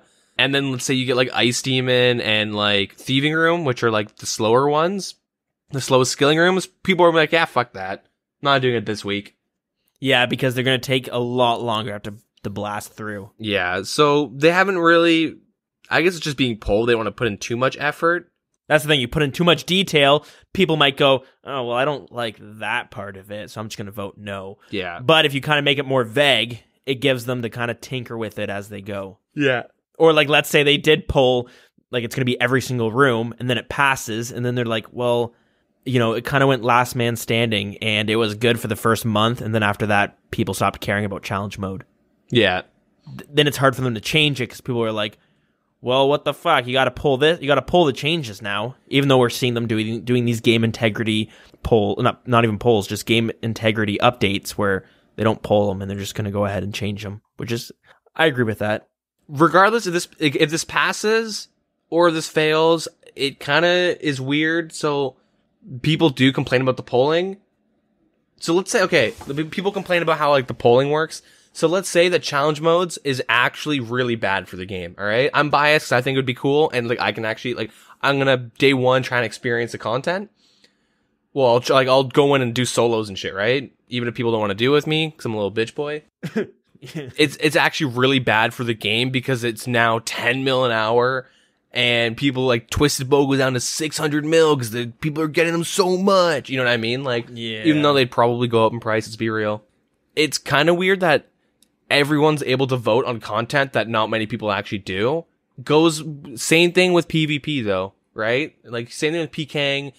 Even though I was against a lot of the updates, I mean, I'm experiencing it now and I can see now how like Rev Caves is kind of nice because you can, oh, I'm bored, I want to find someone, go to Rev Caves. It's good to keep in mind they have had to nerf it because of how good money it was. Yeah, exactly. But like in general, it is kind of weird that like there is content in this game that will never affect you, and so therefore, not like you specifically, but someone, it won't affect someone, and they'll just vote no or vote yes, depending if it's actually good for the game or not. That's the problem. Like, what happens where like, I agree the problem comes when like people who are never going to PK or even like they just don't step in the wilderness, they can vote no on these things that might change the way things work in the wilderness. But at the same time, what happens when something is super overpowered coming into like the PvP community and they're just like, well, yeah, I want to be able to kill people faster. Yeah. And you're just like, well, this is really, let's buff the Granite Maul. You know what I mean? It's just like, and everyone says, okay, yeah, let's do that because I want to be able to kill easier with this Granite Maul. Suddenly you're like, well, that's really bad for the game. People are being very selfish and they're not thinking of the game as a whole. They're thinking about their own personal accounts. Main reason why I bring this up is that like, so the cape is, it could fail, easily could fail. I don't think the challenge mode will fail. It's like, it's got a healthy margin of like getting put in. And the second question with the transmutation, the transmog of Omelette is in a pretty good spot too. Like, I don't know why this cape wouldn't be added into the game. Because the only thing I see from it is that it will always give someone a reason to do it if they're going for cosmetics. Yeah. Because getting like 100 or 2,000, like it's pretty big. It's a pretty big achievement. Mm-hmm. But like, are people voting no because it's like now people will only do challenge mode? Is that why? Like, I mean, not the cape, but like, you know, just in general. Like, is it bad because people only want to do challenge modes now? Is there a reason to do non-challenge modes? Yeah, that one I don't completely understand either. It would be kind of nice if you had to put in, why did you vote this? You know what I mean? Yeah, and we have discussed this in the past though, but who, You know, what are you going to do? Bring in an intern to go and sit there for 8 hours a day looking through all the responses? Well, they're not all going to be like, well, good question, Jagex. I believe this is healthy for, like, it's more 90% of them are going to be like, you're stupid, lol, Jagex dumb. Like that. And then they can, it's like, going to be like, I voted no because fuck you. I mean, you can add filters and then just say your vote doesn't matter. I'm kidding. I'd like to see, like, some sort of, like, a change the polls. Even, like, if this passes and it's bad for the game, I'll still say the same. Like, right now, I'm down for it. They're probably gonna pass, but it is kind of weird that, like, we have 3 questions for this poll. Like, that's it. We have 3 questions, and it just affects, like, a very, very minor population of the game. Yeah, it's a weird thing, and, like, part of me wishes that there's just certain things the Jagex mods should just go, we're not pulling this. You're gonna get challenge raids. Or sorry, you're going to get challenge mode in raids. Yep. And I'm sure a lot of people wish they could put the faith into the JMods so that they could deliver us quality content without having to worry if the community is going to agree with it or not, because they know it's going to be good. If you look in the past, back in like the 2005 era, there was never polls, and they brought some really good content because I guess they didn't have to worry about it, and on top of that, they just knew what was good for the game. But, as we all know, there's been a few times where they started losing touch with the player base and brought some really bad updates. Yeah. So this is a way to combat that. But it would, some things would be nice for them to just be like, hey, we're bringing in the challenge mode. We're going to keep an eye on it, and we're going to nerf it or buff it as needed until it hits the spot that we want it to. But, like, the main thing is that the concept of this, challenge modes could kill raids. That's the thing. That's why it would be nice for them to be like, hey, we know what's best for the game because it's our game. We're making it. I think we all wish we could put the faith in them for that. It sounds weird because it's their game, right? Yeah. We're just playing it. It's a community-driven game, specifically. So I can see why they pull everything, but the only thing, I think this is cool. I keep saying this. I think challenge mode is cool, but mainly it's because I'm able to, like, do it day one or, like, try it day one and, like, have some success, at least, get some results, whether it's, like, wow, I'm actually slow at doing raids in general, or like, wow, this is really good money. This is better money. Like, the main thing is that doing raids 1, like Xeric's as is already a high entry. Mm-hmm. Like, if you're actually wanting to contribute and be like and do raids and like have a team and not just kind of leech the whole time, you kind of have to get like minimum elite void. You have to get a dragon warhammer. Like, there's like a lot of things that you have to get. Oh yeah, you're gonna be competing against groups of all maxed players with max gear. Yeah, so the main thing is, if you want to do challenge modes, instead of it being, just get elite void, all 3 of them minimum with maybe Fury Occult, Dragon Warhammer, now it's gonna be max your account, make sure you have Warhammer, Rigor, and like, if you don't have a Twisted Bow, at least a Dragon Hunter crossbow. You're going to need Bandos, Ancestral switches, and Arma switches. Like, you're going to need, like, this, and then it turns, like, the entry to, like, actually find good teams. This will be putting a competitive scene within the PVM community. Yeah.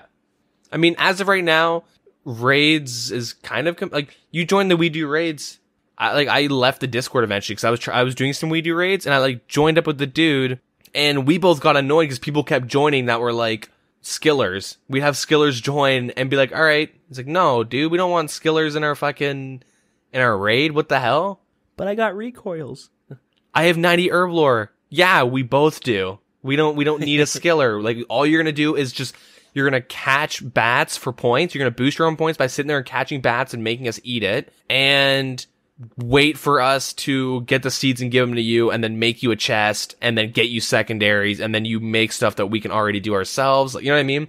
I mean, my experience with that specific Discord is like kind of weird. Well, we talked about it in the past, how there was a bunch of drama and they had to somebody shut some shit down over there. Everyone I ask has had a good experience. Maybe I'm just unlucky, but I have found really weird groups where like people have like over 100 kill count, but they have no idea what they're doing. And they die like 8 fucking times, and then they expect to split the non-unique loots, and they get mad at you. Like, I've had some really weird experiences with We Do Raids, so like now I find it's better to do it on my own. But like, I bring that up because now with the challenge modes, you're gonna find even more strict things as of right now. I don't know. I guess I'm just rehashing what I just said. But that being said, I'm still excited for this. Yeah, I am too. It's basically, by all definition, some endgame content. I think Jagex is desperate to kind of hold. I feel like a lot of the player base has expanded. A lot of people have started getting into the game, but now we're hitting the point where a lot of people are getting bored with the game and stop playing. In terms of like, once you go through all the mid to high level like low to mid content, you start hitting that high content, and it starts getting stale. Your options get very limited, as opposed to like skilling for the sake of skilling, doing bosses for the sake of bossing. Yeah, killing Vorkath just for the money, so you can buy some item. Do raids for some money and some fun. Do Vorkath for some money. Do some God Wars Dungeon for some fun. And this gives it a chance for like, hey, I have all my max gear. You know, when Theater of Blood comes out, the second raid, people are going to be doing that. Once they get all the best gear, it's going to be like, well, now what? Well, we can always keep competing, making our clan look like top dogs in the PVM community. Yeah, by doing these races every week. It'll be cool to see. I'm hoping the best for it. That being said, do you want to move on to random topic / community stuff? Yeah, some other things going on within the community. So this has passed, but you know what? I'll just throw it in here. If you were playing Wednesday, April 18th, well, you might not have been playing because many of the servers went down due to maintenance. We don't see that too often, but yeah, they brought them down just to do some tinkering. Yeah, I noticed the servers recently have been kind of fucking shitty. Yeah? A lot of like, not like disconnects, but you know, server freezes up for like 3 seconds. I was like killing Vorkath tick eating. Server froze up for like 5 seconds. I'm like, oh, for fuck's sakes, I'm gonna die, and there's so much shit on the ground right now. Thankfully that didn't happen, but like I've noticed that happening a lot recently. I don't know if like maybe there's just too many people playing. I don't really know what's going on with the servers. Maybe they fucked up maintenance and they just made it worse. Yeah, you never really know, I suppose. The next thing I had seen was we've seen a proposal for Oldschool RuneScape for a new game mode called Group Iron Man mode. This was basically it's basically what it sounds like. It's Iron Man mode, but you do it with a group of people, and you can't trade other people or use the Grand Exchange, but you can trade from the people in your group. So for instance, if let's say the five people were out there as a group, and somebody gets 2 Bandos chest plates, he's able to give one of those away to somebody else. A lot of people were kind of excited or were looking forward to something like that being brought into the game. A lot of people were the opposite and kind of thought, what's the point of it? It seems pointless. And eventually it turned out there's a bunch of problems with the engine. Some engine work needed to be done in order for this to come out, because with player IDs and all this other stuff, it would take a lot more work than they wanted. Anyways, RuneScape 3 came out with a poll this week discussing Group Iron Man mode.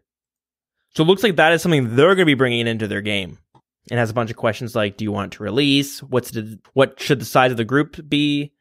And then it goes into questions about bossing and what happens when a member leaves and recruiting new members and stuff like that. So I thought I wanted to bring it up because I know some people do want it to come out, and RuneScape 3 is bringing it out, so maybe in the future we'll be seeing a poll as well once they can figure out this whole player ID bullshit. Yeah. But yeah, that's all that I had seen going on this week that's worth mentioning. I have a question for you. Have you done like Chinchompa hunting or anything like that? I have in the past, not recently.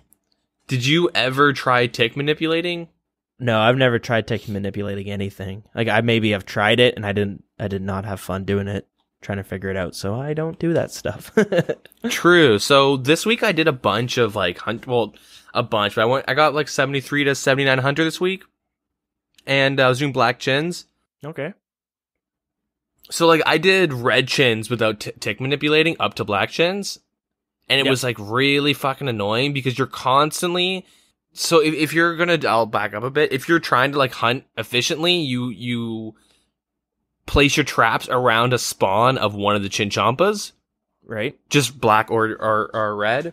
if it like escapes in your box that you put it in, you just kill it and reset it. But then other chins will wander and jump in. It's like just a fast way to kind of do it. And if you're not tick manipulating, I noticed it was like constantly 1 or 2 traps I have to like keep setting. Like I'm constantly really behind on the traps. Yep. So I tried tick manipulating, and like I actually found it was less stressful, and obviously you get way more experience. Yeah? Yeah, I don't know. I just kind of thought it was weird because I always like thought it was like, man, how the fuck do people do it? How do people like tick manipulate Hunter? I mean, keep in mind, I only do it for like an hour at a time, hour or two. Like once I start kind of like getting really bored of it, or my wrist starts to like, feel weird or something, I'll just stop. It kind of made it more fun. Like, I don't know. It just made hunting way more than just like box. You know what I mean? Like it was kind of cool to tick manipulate. I don't know. I'd never really actually sat down and like did it until like I guess this week. And I don't know. I just want to know if you'd done it, what your thoughts were. No, that's not something I have done, but I do know a lot of tick manipulating goes on with other things such as fishing, and then there's wood cutting and mining, and a lot of the skilling clans and like the high level skillers who are going for like 200 mil. They're constantly, that's basically what you're doing to achieve the best experience rates per hour. Do you want to kind of talk about what tick manipulating is, or tell us how you tick manipulated hunting or the box traps? So tick manipulating is like using an action, like doing another action to kind of cancel out the one that you want to focus on. I believe, like I'm not 100%, I haven't really like looked into how it works within the game, but I believe it's like, because everything has like, a couple ticks within the game. There's those ticks of like 0.6 seconds for like an action to kind of occur. And I believe it works if you start an action that requires more ticks than the current action you want to do. I believe that's how it goes. In short though, you're pretty much clicking something every single tick. So you're just like you're kind of just clicking pretty consistently. That's pretty much it. You just click every tick when you're doing actions. So what I do is I have like guams and tar. I bring like, when I was like doing black chin specifically, I'd bring one clean guam, and then I'd bring either like a Terramin or a Hairlander, or I'd just bring like dirty guams with me, and then swamp tar and a pestle and mortar. And that's how you make like the ammo for like the salamanders. Yep. I believe that's how you make it, at least. I'm not too sure. I haven't used a salamander since they came out back in the day. I don't think anyone does. Yeah, so what I would do is I would start the action of, making the guam tar, and then I would like move to my spot that I want to lay my trap, and then I lay it. So normally you would click a trap, and then you place it on the ground, you crouch, and then you like wait a couple ticks, and then you like build it. Okay. Me doing like the Guam stuff, you would do it, and then you like move to the spot that you want to drop it, and it instantly drops. Right. You save like 1 point. Like I was saving like on average 1.2 seconds if I just wasn't fucking up. I wasn't like doing it like, I don't know. It's weird. There's like a lot of different ways you can like tick manipulate specifically like that and get different outcomes. So like running 2 squares total and dropping it gives you like a better result than just walking or even doing it on top of the square. But you can get like, you can save like, depending on how you do it, like 1 to 3 ticks, I believe, or 1 or 2 ticks, which like, you save like a second every time you're doing it. It ends up getting you way better results, and it's less stressful, because I like the shittiest feeling for me when I was doing Hunter, it was like all the boxes that I have to set up and I can't keep up with it. But like when I was tick manipulating, like, they were always up, and I was able to like keep my boxes up, go use my imp in a box to bank my chins and come back, and like they're not all fucking on the ground. You know what I mean? Well, are you sure it's less stressful? I mean, you click more, but you don't like, while you're doing it, you click more, but like there's more downtime, I guess, in terms of like you don't have to worry about boxes.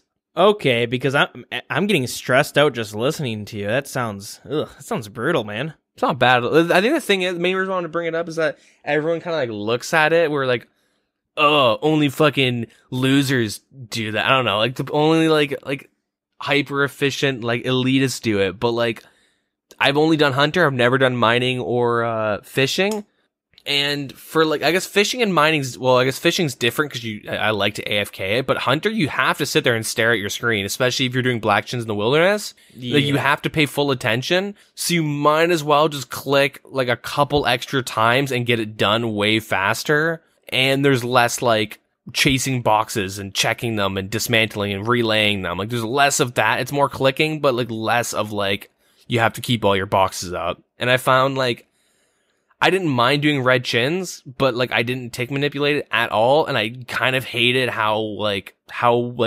infrequent the breaks were. Like if I was taking like a second break, or you know what I mean, it would literally, while I'm laying a box, I'd have to do something like put on a song. You know what I mean? Sure. But like I don't know, I just found it was like much better and like more enjoyable, I guess, because I was able, like I'm already being forced to focus 100%. Yeah, fair enough. Interesting. Yeah, I don't know. I just kind of want to leave that out there. If you have the option to like do it with hunter or something, fishing, whatever you want to do, and you like don't really want, I don't know. It doesn't hurt to try it out. It's kind of annoying. So basically, you're saying if you want to be leveling up a skill, you may as well try it because you might not hate it as much as you think you will. Yeah, exactly. And it gets the job done faster, which is always nice. That is true. That is true. Yeah, I don't know, I just want to bring that up. I don't really have anything else to talk about though. Yeah, no problem. It's interesting because it's not something I've ever actually tried. Like I never spent like a long time doing it. You know what I mean? Like I would try it once and fucking fuck up and make a guitar or something like that. And I'm like, fuck it, I'm done. You know what I mean? Yeah. Having good ping does obviously help. Like if you have like, if you're really laggy, if you're like Australian or something, it might not even be possible just because you're so laggy. But yeah, cool. It's good stuff. But yeah, that's all I have as well, which means it is our time to move on to our lore.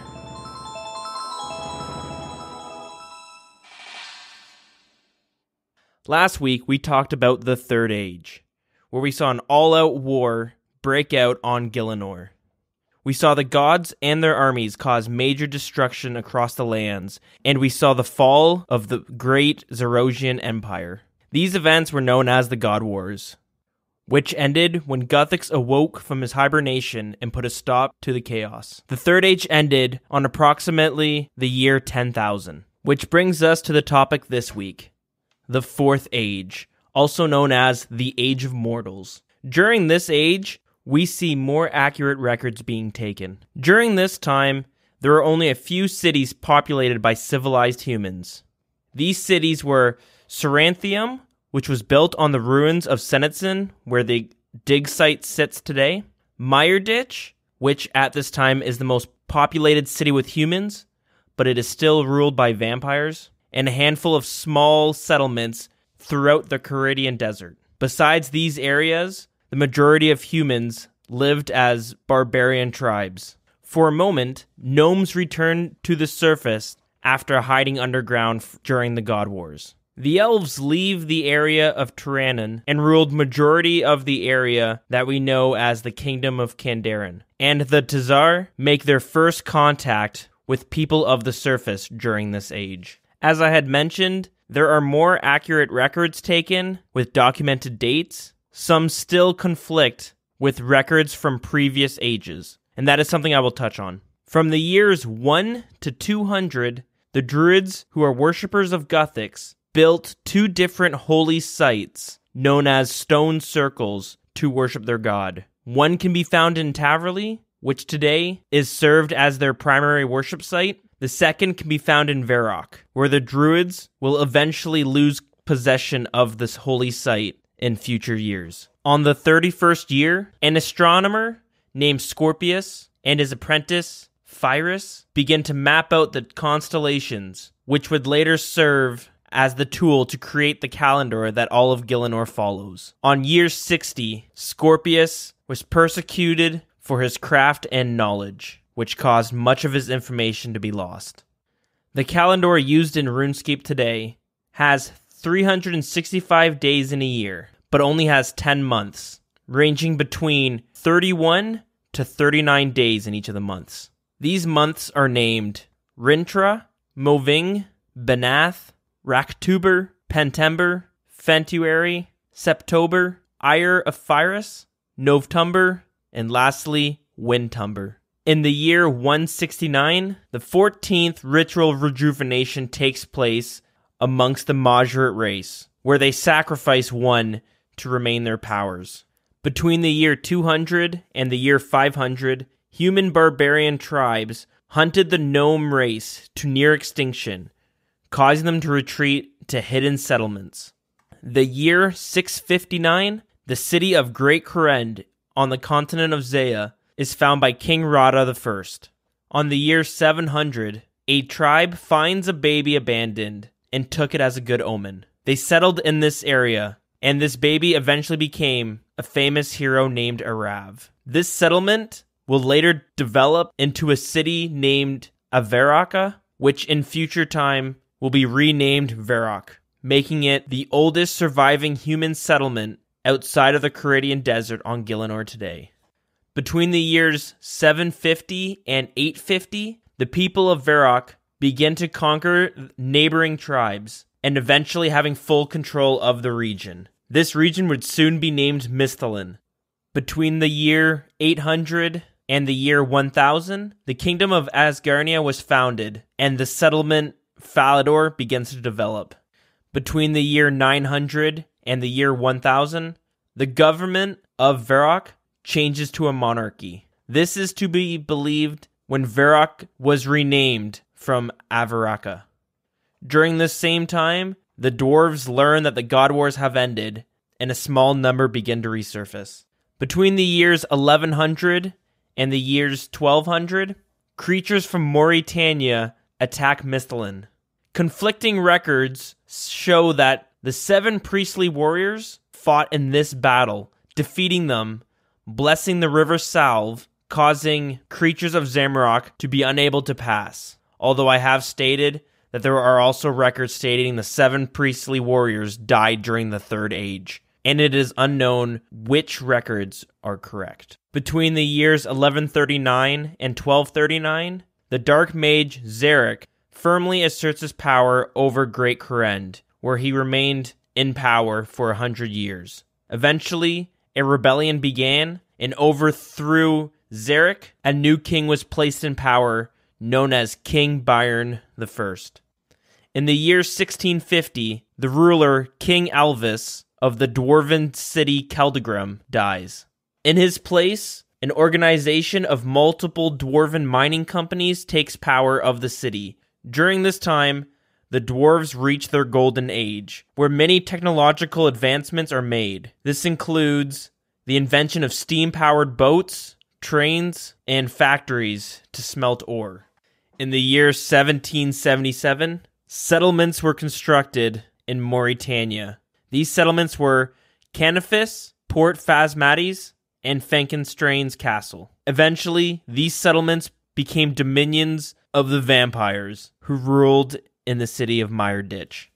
In the year 1937, the town of Lumbridge was found in Misthalin, as well as the city Al-Kharid, but ran independently of Misthalin. Between the years 1969 and 1989, civil war breaks out in Great Korend, where King Kharids I succeeds and takes the throne. And finally, in the year 2000, humans discover rune essence, which allows them to harness magic and leads to their dominance on the world, which brings us to the end of the Fourth Age, ending on the historical calendar date of the year 12,000. And as I just mentioned, this age ends with the discovery of magic by humans. Next week, we'll be looking at the Fifth Age, which means we will be wrapping up this series of taking a look at all the different ages in the history of RuneScape. Alright, now it's time for us to start winding this thing up. But before we get out of here, there's a few things going on within the show, or should I say our little community, that is some people might be interested in. So we have 2 little events being kind of prepped right now. Me and Deagin have nothing to do with these. These are held by basically friends of the show. People are hanging out in the clan chat and Discord. They've taken it upon themselves to kind of do these events for everyone else, which is, it's fucking awesome to see, to be honest. Yeah, it's nice. Yeah, some really cool and unique things going on. So one of the first events being prepped is a little, I shouldn't say little, but a drop party being planned by someone you may recognize as Sinister RNG. He's wanting to throw a little drop party for everybody. So we're planning on probably about 2 weeks from now on the weekend, but that's something we will be given updates on the Discord and Twitter, and probably the next show if we have more details for the next one. But yeah, he's planning on doing a pretty big drop party, a bunch of different items, god swords, occults, furies, dragon chain bodies. He told me he has 500 plus items so far ready to drop. Damn. And it's going to be at least 50 mil, he said. So that's intense. So yeah, keep your eyes and ears out for that thing, and it's not something you want to miss out on.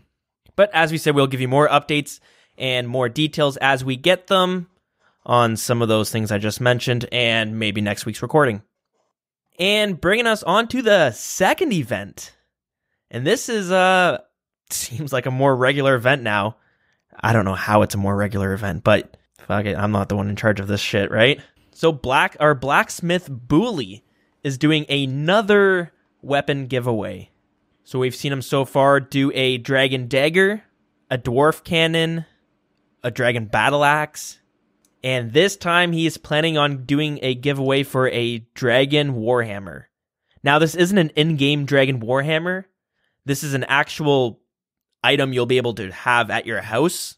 And this is planned on coming up in the next couple weeks as well. We're going to iron out the details more on how you can win this one. But if you do win it, he will mail it to you and you'll receive your Dragon Warhammer. So yeah, that's another really cool, really awesome giveaway being done by our blacksmith Bhooley. Yeah. Another name you may recognize. I don't know where he finds the time to make these. Hell, I'd spend a year having to fucking smelt one of these things. Yeah, I don't even know where I would begin, personally. Start contracting someone else to make it. Yeah. And then looking at the bill of how much it's going to cost, and you're like, ah. All right, guys, I have a GoFundMe. So you're basically going to be paying for lottery tickets. But anyways, so yeah, I want to thank the two of them for doing these two events. It's really cool. Yeah, it's really cool and kind of brings a unique thing we can have going on within our little clan chat and Discord. And I don't know, it's always a fun time to do these little events. I just kind of show up and just hang out. As much as I would love to win some of these things, we don't want to have our own little mod jet incidents happening between one of us, right? Yeah. I mean, I won one, and, I'll tap out. Yeah. Tap out while I'm ahead. Yeah, it might not be too good for the show. Or, who knows, maybe we'll get a lot of publicity from one of those conspiracies going on. Maybe we'll get a YouTube video made about us. It's the long con. Yeah, anyways, yeah, thanks again to the two of them throwing these events. And again, neither of us had any hand in any of these things. These are both their ideas, and we just kind of help out where we can. Yeah. So yeah, pretty cool stuff. But anyways, it's about time we wrap this thing up, wind her down for the night. If you're looking to keep up to date with some of these events, or the show in general, or want to hang out with some people in-game, whatever it is, our in-game clan chat is WildCC. Our Twitter is @TheWildernessRS. Our email is Our email is thewildernesspodcast@gmail.com. Facebook is facebook.com/thewildernesspodcast, all one word. So is the email. And our Discord is posted on both Twitter and Facebook, but if you're having trouble finding those, you can let one of us know and we will get you a link to come join. Yeah. And that's it for the show. What about you, Deagin? What do you got? Twitch and Twitter is Deagin RS. Twitter is pretty vacant. I don't know what people use Twitter for. Twitch, I'm kind of infrequent as of right now. But if I go live, it's usually PVM content. Did a little PvP content too, but you can follow for a future challenge mode stream. Yeah. You can see that one going on in the flesh. All right, what do you say we get out of here? Yeah, I think it's time. Cool. Okay. Thanks so much for listening to episode 81, and next week we're at 82. Yeah, getting there. Yeah. All right. Take care, everybody. Yeah, have a good one. Bye-bye.